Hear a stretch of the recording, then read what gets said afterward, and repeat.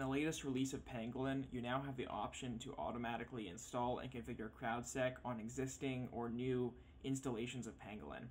So I will quickly show you here how easy it is to use our installer script to add on Crowdsec to my already running Pangolin instance. So here is my dashboard for Pangolin with a resource created, and here is my EC2 running the stack. So if I run docker ps, you can see that I have my containers running, and Crowdsec here is not installed. I am on the latest 1.0.0 beta 15, so if you haven't yet updated to a version greater than that, please do so before doing this. The next step would be to shut down the stack, so I can do docker compose down, and then while that's shutting down, I can go back to the docs and copy the installer command here. And that's because I need to download the installer so I can run it again. And you must use the up-to-date version of the installer for this as well. So I'll pull this down, and then I can run sudo and execute the installer.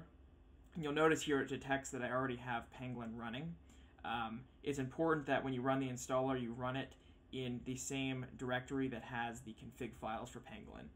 So I'll select yes to this question, and it will confirm that it has read those correct values from the config file, and yes, those are correct, so I'll say yes. And what it's going to do here is it's going to shut everything down, make sure it's stopped. It's going to then add Crowdsec and also put all of the config values into the Traefik files, as well as create all of the Crowdsec config files, and then restart everything for you. There we go, it was that easy. And then if I run docker compose logs follow, you can see here that Crowdsec is now started up and looks like it's ready.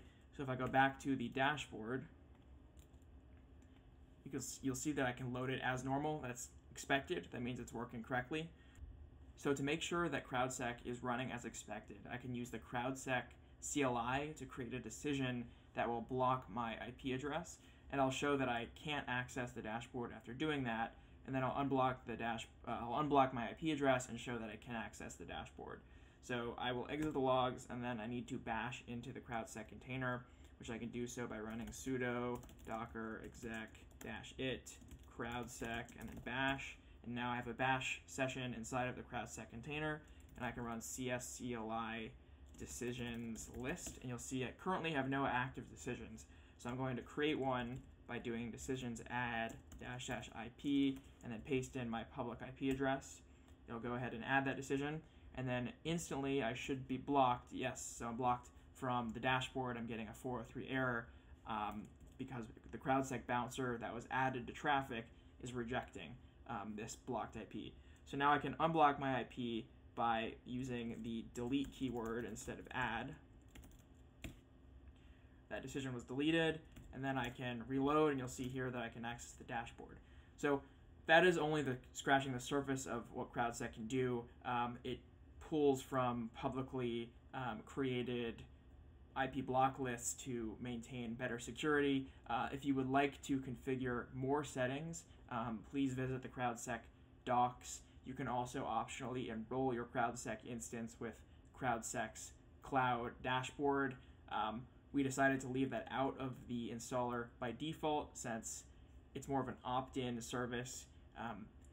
But overall, I hope this makes it easier for you to use Crowdsec with your Pangolin instance.